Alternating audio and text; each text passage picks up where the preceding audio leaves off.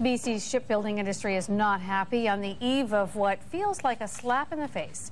BC Ferries are set to take delivery of 3 large new ferries, all built in northern Germany.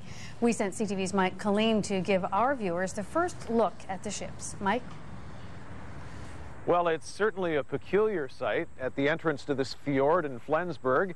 2 brand new BC Ferries. They're going to be used as massive floating billboards to promote the 2010 Olympic and Paralympic Games. But these ferries will also be stamped made in Germany. They've been building big boats at this shipyard in northern Germany for 135 years and have never failed to finish a vessel on time. The company says it has no intention of losing that impeccable record on the lucrative project for BC Ferries. The project is going very well. We are on schedule. We will deliver on the 26th of October. That's when the first of the 3 Super C-class ferries, Coastal Renaissance, will sail for BC waters. It's expected to begin operating on the Horseshoe Bay Nanaimo route in March. All 3 ferries will be in service by next summer. The Super Cs are the largest double-ended passenger ferries in the world. Are you satisfied with the new design of the bridge? BC Ferries has 10 employees here in Germany working with the shipyard. In all, 800 workers and another 1,500 European contractors are involved in the Super C project.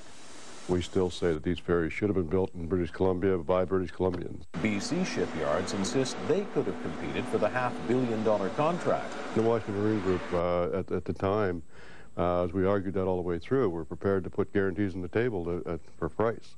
We were prepared to match whatever Germany was doing. Dale Phipps isn't so sure. I wish we could. I'm a British Columbian, but the fact is that they just don't have the capital investment in the facilities to do what we're doing here now.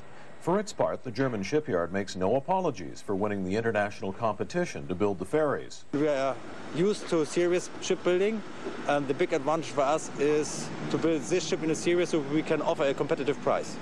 Because the ships are being built overseas, they're subject to an $82 million Canadian duty.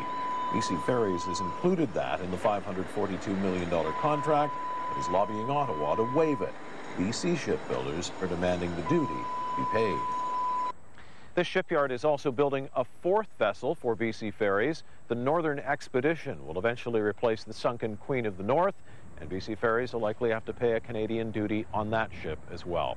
Tomorrow, we get our first tour inside the Super C-class ferries here in Flensburg. Back to you. All right, thanks, Mike.